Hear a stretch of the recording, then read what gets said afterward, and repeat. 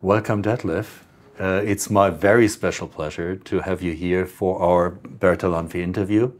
This is what we usually do with our Bertalanffy speakers, just to give the general audience a deeper insight into the way you eventually became a scientist. So this is what we're trying to do, because it's a little bit abstract, and the impression people on the street have of scientists is usually very, well, determined by movies. And as you know, in movies, scientists are always mad scientists. And what I try to show you, show the others with you here is, no, scientists aren't mad. We don't want to kill the world. We want to maybe save the world. We have our personal motivation, our personal history of career. And I think this is what I'll try to go into today, and just tickle you a bit that the audience learns a little bit more about how one scientific career has been happening in your case, and in the total perspective with all the others, they will see that, well, scientists are just humans. Yeah, thank you, Jochen. That's indeed true. Although scientists have sometimes, of course, have a lot of enthusiasm. Yeah, my way into science has been indeed very special, I would say, but in a certain way also probably typical, in that I think all the scientists have something like their special avenue into science. And for me, I mean, it obviously began with studies. You have to study to become a scientist. In my case, it was Did it happen biology. Just when you studied? I just wonder, because sometimes there are, well, key events in childhood or during school. Yeah, during school. Was there anything that happened? I must admit, was it your parents? Was it your family? Were they had the affinity to science, and just that impacted on you? Of course, the parents do play a role. So my mom is a biology teacher, has been a biology teacher. She is, of course, retired now. What my first, I think, way into biology was probably that I did my Zivildienst, that is the civil service that we did at this, replacing the military service at that time. That was in environmental protection. So I went to the island of Sylt in the North Sea for my regular 20 months. And during that time, so that was, I would say, a very important time for me. I really enjoyed it. And during that time, in a way, wanted to become a biologist because I was interested in environmental protection. I still am. But at that time, this was a decision, of course, I'm going to study biology and, of course, continue along this path. So this was, I think, most of my entry into biology, in fact. And then you start to study. And then you went from north to south, right? You went along the Rhine to Freiburg, and this is what I would recommend. Quite a distance. Everybody to change place. I enjoyed that a lot. I thought this was a very nice thing to do. I really wanted to go somewhere else. So coming from the north of Hamburg in Schleswig-Holstein, I decided to go to Freiburg im Breisgau, to Baden-Württemberg. And did you understand the language? No. This is Badisch. Meanwhile, I became much more familiar, of course. I think I still in German have a slight Hamburg accent, but I wanted to be as far away from home at that time within Germany as possible, I must admit, and I thought this was a good decision. So I did enjoy Freiburg. And in your studies, was there a moment, because that's something that students always ask, has there ever been a moment where you knew what you're going to do for your career? Mm-hmm. I think so. And that was when I found out that there's something called developmental biology. I had no idea before. This was really happening during my studies. As I said, I was starting as an enthusiastic ecologist, but then, of course, you get a broad education.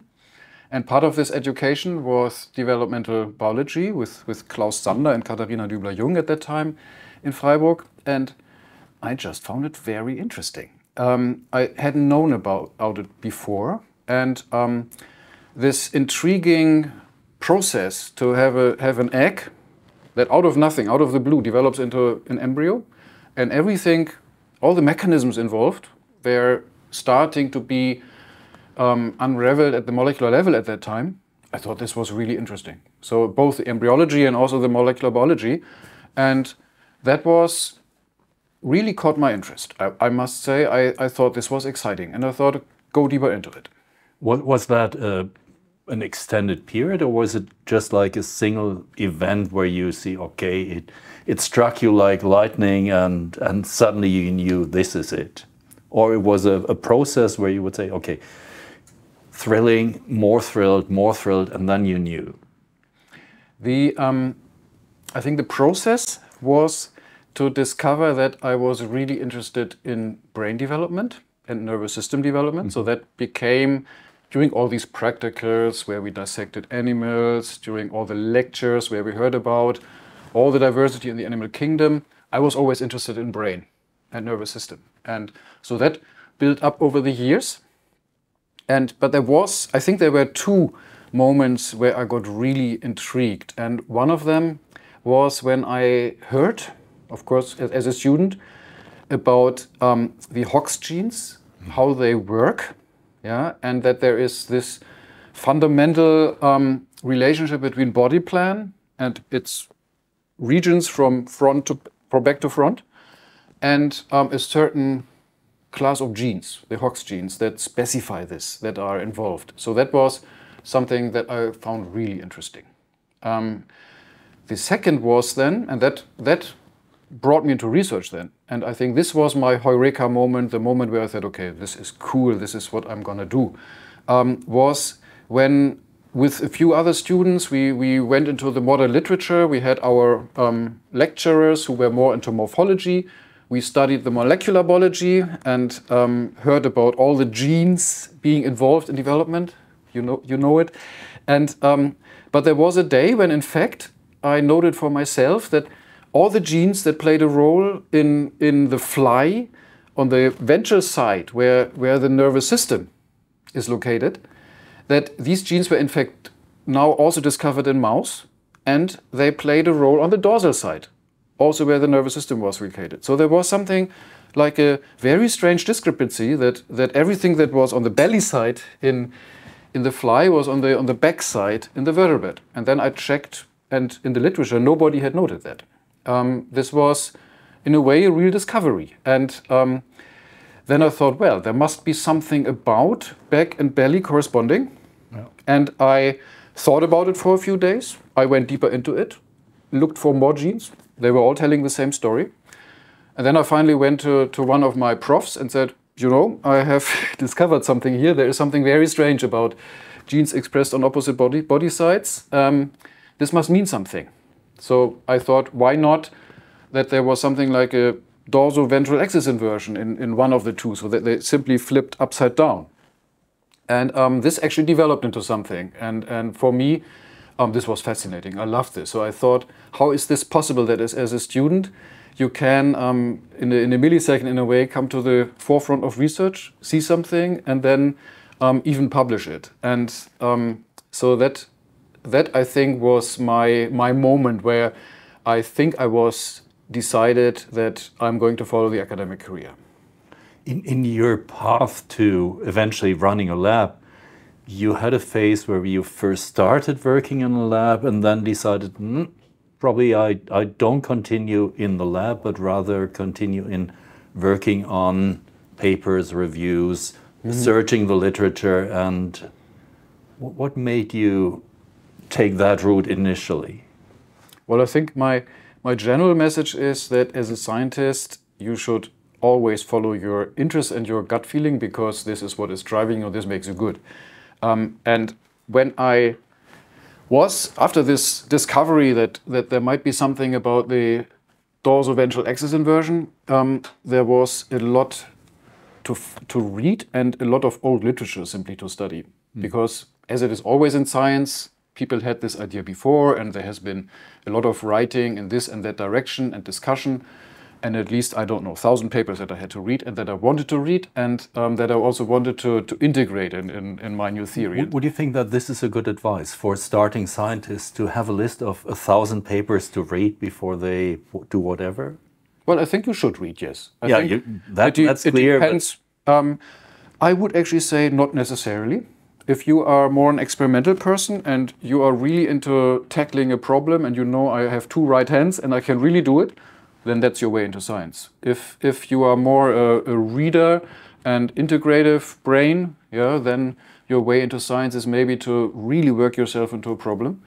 And what I would say is that there are many ways into science, and what is important is that you follow your curiosity. And I would still maintain that. I did that at my time, also following some paths that people didn't consider the direct path into science at that time. I would in principle say this is still true, because when you are really working close to your interest and your heart, you are good at it. And when you're good at it, people notice and somehow say, okay, here's somebody coming with a mission in science, and this is still, I think, very much liked. Mission in science. Yeah. So what was your mission when you were much younger, when you just started as a PhD student? What was your mission? Well, my mission in my PhD work was to really get down to the grounds of nervous system comparisons across animals. This has always been an open question in evolution and zoology. So how does this brain in the fly really relate to what we have in our head, to our brain in humans? And this relates to the question, where do we come from? Where does our brain come from? And can we learn something about, for example, the last common ancestor of human and fly? Yeah, what was in the head? So this was clearly the question I was fascinated by, still am, and I think this was the first. So the close interplay between development and eventually evolution. Yeah. It started, exactly, I started with development. I would say I ended up in evolution. Yeah, the two are linked. Yeah. So there is a lot to learn about evolution by looking into development. There still is, and so starting with a fascination of the developing brain, I developed this deep interest into where brains come from. How is this can evolve in animals? It did evolve, obviously.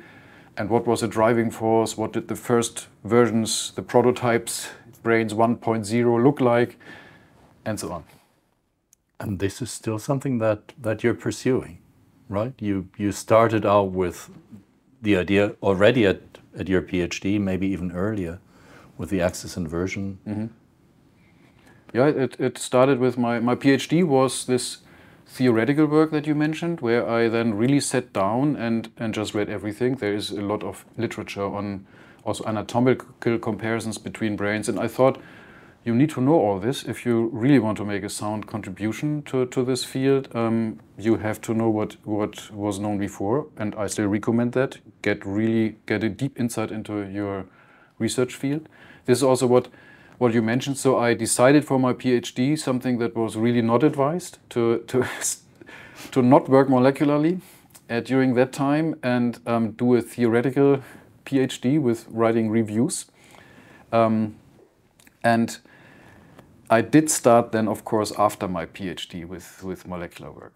I remember that. Yes. What made you eventually pick up pipettes and do experiments in the lab? What was the key element driving you forward? Because you've been very successful in doing theoretical biology. What moved you into running a lab eventually? Well, here I should say that it was one of my big mentors, and that is you. Yeah. So I came into Jochen's lab at that time, and I think there was a clear advice that if you really want to establish yourself as a scientist, there also has to be molecular work. And I felt it myself, that having read that much and having come up with these hypotheses how things might relate, there was obviously data missing. And I did agree then that the theoretical time was over and I wanted to use pipettes myself, learn about molecular biology. And I must say that taking somebody, Jochen was starting his lab himself at that time at EMBL, was pretty new. And accepting somebody who had no clue about molecular biology in the molecular biology laboratory, working yet on another organism, was actually very courageous from Jochen's side. But he did so. I heard other words about that. But yes. So, but that was a plan. And also to learn molecular biology, it was not that difficult because at the end I had to work myself into cloning genes, finding genes in organisms where they had never been discovered before. So, for example, in some weird organism that we then identified, and molecularly and procedure-wise, that's not that difficult. So in a way, it is cloning genes and doing Wilmot in situ, which carried me quite some distance. But of course, it was a completely new field at that time. It was good. I thought I enjoyed also the molecular work. I mean, everybody has to find their balance, how you do it best. I was, I think, slow, but then very focused. I didn't do many mistakes, but it took me time. So somehow then planned the experiments very well, then finally did them. And things were there. Yeah, things were there.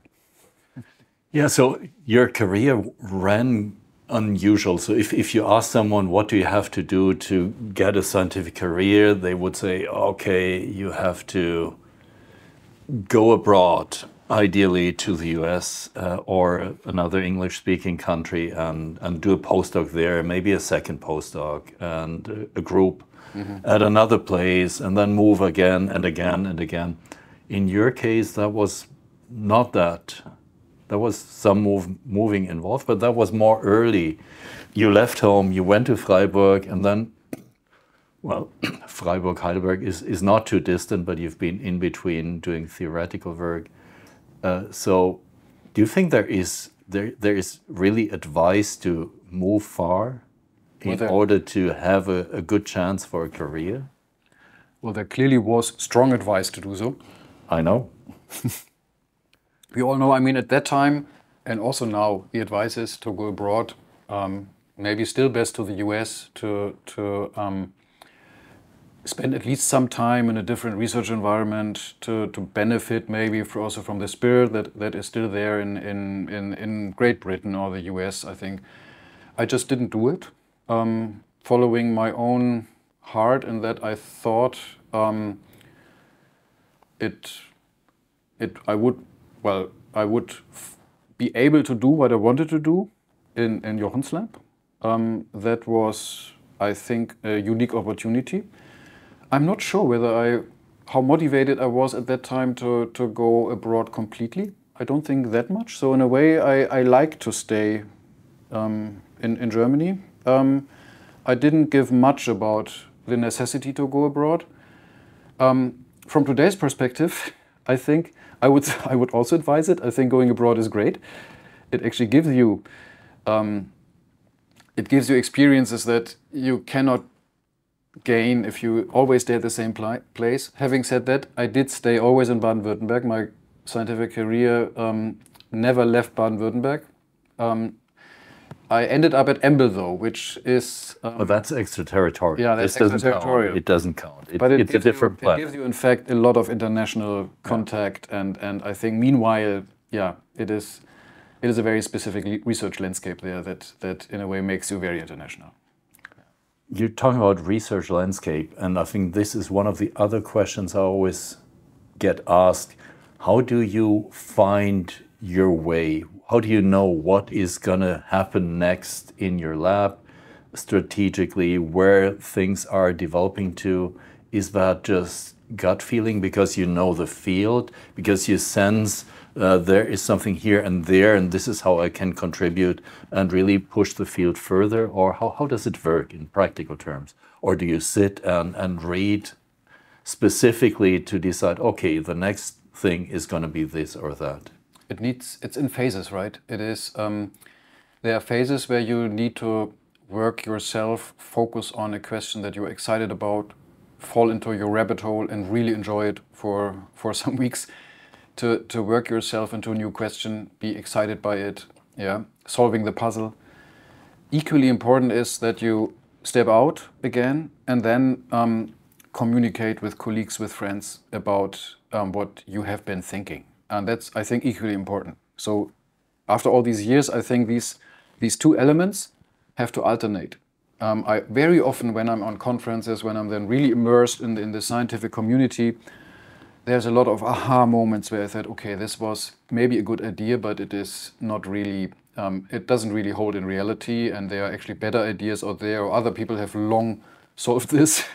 Yeah, so it is an interesting, I would say, alternation of phases where you really, I think you need to be on your own, sort of think and follow your interests, and then kind of testing it with your colleagues and friends. And I think this is, both is enjoyable, but also this scientific discussion is always great. I still enjoy it a lot.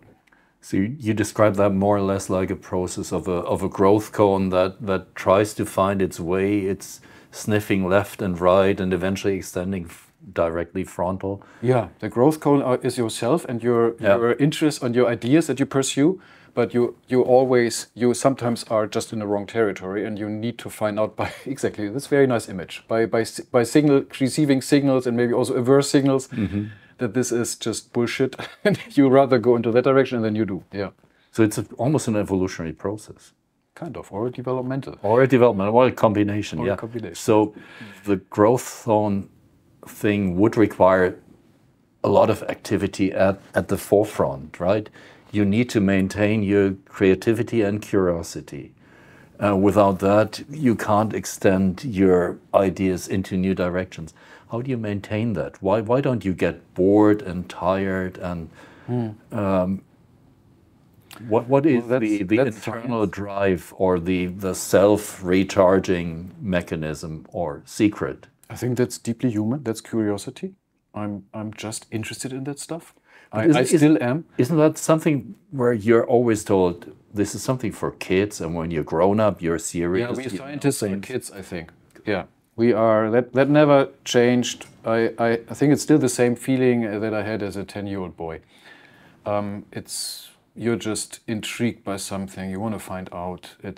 You also have it when you play. Actually, when you play with Lego, what I was really into,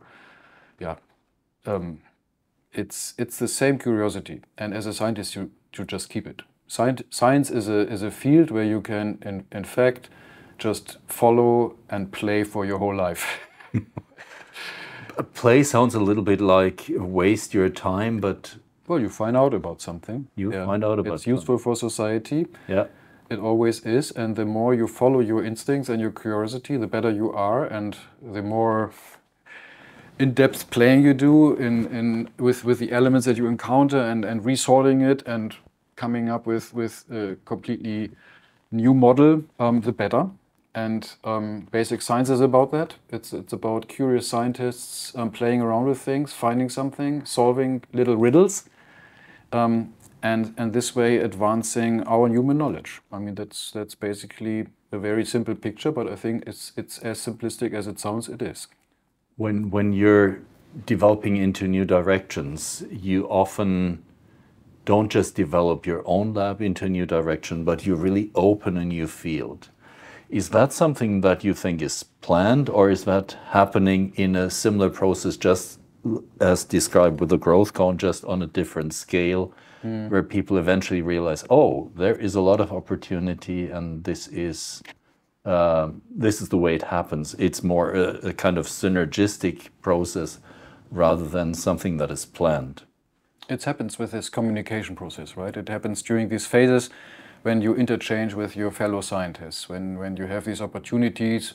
It's often on conferences where there's just a small group and you discuss, or you just present it, or your colleague just presented, and you discuss then in a certain direction. Often it's 5 minutes where a few really important insights are people confront each other with these ideas.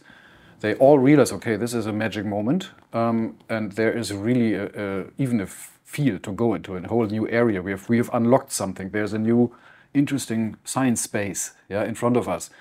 But I think it depends on your willingness and other people's willingness to talk about it. That's not always the case. I mean, some scientists are afraid of communication almost and are kind of locked in. And I think that's not fruitful. Yeah, in a way you gain a lot and the field gains a lot if you play with open cards. In all science, of course, eventually depends on funding. And when it comes to science funding, there are two, I think, almost opposite modes of funding. One is where the funding agency tell you what to do.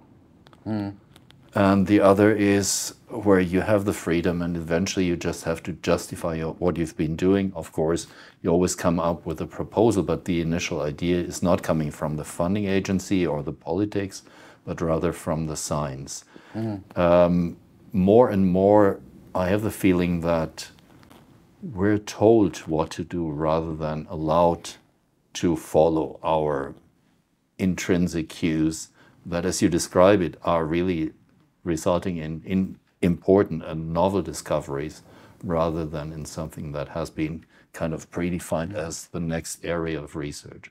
How would you relate these things? How would you see that the future of science and the freedom of creativity can survive in a setting that is getting more and more restricted or let's say confined? That sounds more positive than restricted.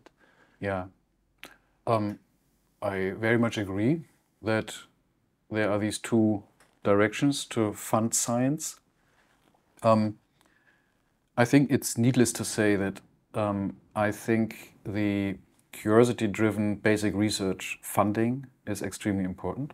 And it's also true that this is always threatened. Yeah, it is.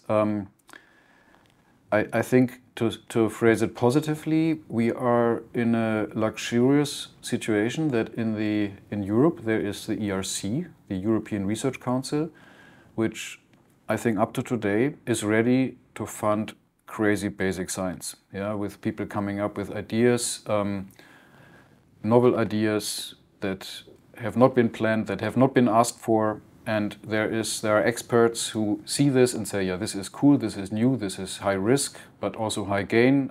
We want to have this, and we are funding this. And this is really not taken for granted.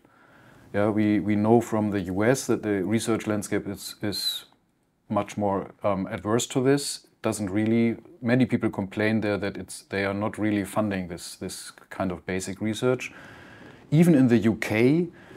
This seems to be under threat as, for not so obvious reasons, the country that has, in a way, the best academic curiosity-driven tradition. Yeah, even they have the tendency to be much more moving into applied and predefined research. So we have these in Europe with the ERC, I think, and other agency, also the DFG in Germany, I think, still funds basic research and is devoted to do so. So we have this, at least we have the choice between both avenues. Yeah, and I think cutting these basic research funding strategies is a bad idea. Yeah, very much agreed. Yeah. Let's talk about something more exciting, because this is maybe daily work and that would require a discussion on its own, but this is not too much about you. At EMBL, you've been starting something and you're heading the planetary biology. This is something that goes far beyond the thing that you had initially been doing with your lab. Is that the synthesis of your initial ideas back on Sylt, where you wanted to protect environment, and now all the way understanding development and evolution, and now you're putting both things together and you look at the thing from an even higher height and new perspective? Is that the way we could understand that? Yes, I would say so. It's a little bit of a back to the roots. I came from environmental research, and in the moment at EMBL and also at other places, we are coming back to that. I think to appreciate that, one has to understand that developmental biology was for a long time shielding itself off from environmental influences. We had to, because this is how developmental genetics work. So you have to make sure that things are reproducible, and that basically means you don't want to have different conditions in every experiment you are doing. And so you more or less keep your objects in a shielded space where the environment doesn't play a role. And with technical advances, it's more and more possible to actually embrace environment and study for example, your developing organism under many different conditions, and also your adult organisms under many different conditions, even at the molecular level, because we can now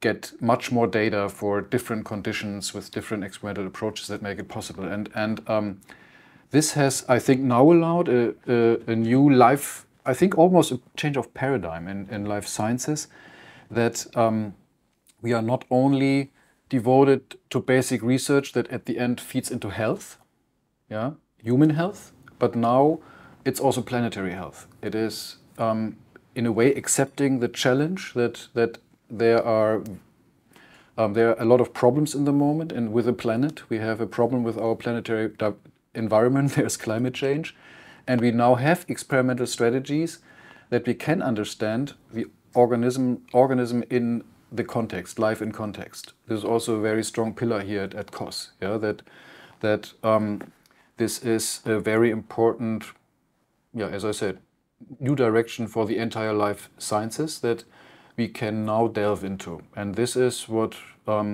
is also my function at EMBL now, as a co-chair of what we call planetary biology, to make this possible, to enable this kind of research, and to kind of bundle our activities into this new research direction. You mentioned it in that context, and this is a general trend in sciences. There is more and more and more data accumulating, and the interpretation of data eventually is almost impossible without the help of artificial intelligence. So how do you see the future contribution of artificial intelligence interpreting our data? Is that something that you feel happy about? Is there some opinion? Because to some extent we've given up to believe in religion, but we have no problem believing in AI. That's a very important, interesting topic that I think we are all very concerned about in the moment. It's both an opportunity and also a challenge for us as scientists. I would phrase it like this. It is a very powerful tool, and it goes directly into what we feel is our special capacity as scientists, is its association. It is pattern recognition. We very often have moments where we say, there was something. I remember 2 years ago I read a paper that this molecule is doing something in this direction, and now I see it again, and then you dig it out and you see, there were other molecules involved, and I find them here as well. And especially in this comparative research that I'm doing myself, there's a lot of this, where there are specific associations that you make yourself that lead you into something new. And one has to admit that AI is very good at that, and the computer knows everything. I mean, if you have the whole internet knowledge, everything that is somewhere published in your brain, of course that is very powerful. So we know, I think, that AI is an extremely powerful tool, and it is, of course, it will be it is already better than us in certain directions that we considered our special capacity. So yes, I do think that AI is a challenge, in that we will have to operate with a tool that is better than us in a field that is in a way the heart of scientific work. And we have to see where this leads us. I think if you just play it a little bit further, at the moment there is still scientists trained the traditional way, and they can evaluate what is better than us. But if you're looking a few years forward, this perception may not be possible any longer because it's accepted that everything AI does is close to perfect. And that old experience of having things here and there and dragging things together is not part of the capacity of the scientist, but part of the capacity of the tool. Mm-hmm. Do you think this will touch the heart of science? Oh yes. I think you phrased it very well. That means nothing less than us accepting that there is something smarter than us, that in a way we Is it smart or is it just it is smarter in the way knowledgeable? Because it is more knowledgeable. Well, smart is then the question how you define it. It is more knowledgeable. It has capacities that go beyond ours in certain areas. Yeah. Of course, we haven't yet discussed ethical compass and all of this, right? So, but it is. We might be not the last instance in at the end deciding whether something that AI has found is good or bad or true or false, because we might not even be in the position to judge that. Yeah. Yeah. So we might not understand it, and that is something deeply philosophical that we might steer in the moment in a situation where we have to accept that something else is smarter, and we cannot really understand even how it got there. We can just maybe validate whether it is useful or not in solving problems, but it's not coming from our brain, and it has. And this I find very interesting. True, I find it interesting. I think eventually it's somehow coming from our brain, because it's just a machine that was trained to combine everything and all the knowledge. And that machine was built by someone, but that someone doesn't have to be smarter than the machine. I would agree. No, I think it's exciting. It really goes into old science fiction that I read when I was young. Yeah. And I think these are very exciting days. We hear AI here and there and everywhere. And of course, if we're not using it, we're outcompeted. And this is how I would agree. Yes, we have to use it. It is clearly going, especially in those disciplines that integrate a lot of data. And so for the research we are doing, that is comparisons across all organisms, is clearly something where AI will be very good. And so evolution is one of the fields where it hasn't even started yet, but it is already clear that there will be a strong contribution, and we will have to accept that and use it. And this is coming now. It comes in the next years, and we will see what the results. For science, I think AI will be not useless, but it will be very important not only to use AI, but also maintain the spirit of research. Otherwise, AI is just building on something that we absolutely can't evaluate. And I think if that step is taken, it's just unleashed. And for me, it would be difficult to see a generation of young scientists who haven't experienced what we experience and still be able to judge the quality of things that are promoted by AI. Yes, AI is... Do you have anything in mind that would help or could help to keep grounded and educate a new generation of scientists? This is for the young people maybe watching. Educate a new generation of scientists that find an anchor. It's extremely difficult because AI knows everything, so the complete anchor is there. But otherwise, I would say science is obsolete. It's all there, and all we have to do is write the right prompt, and this could be done by a politician, and get an answer that is complete. Well, you can still argue that the complete novelty is something that might still come from us. So to steer, for example, then the AI into a field that were not apparent before, and I think the judgment is out there whether this will still be only on us, or to what extent AI will be creative itself. I think my advice is we should not learn this capacity to read, to be curious about something, to associate and do it ourselves, and then maybe accept that AI can help us with it.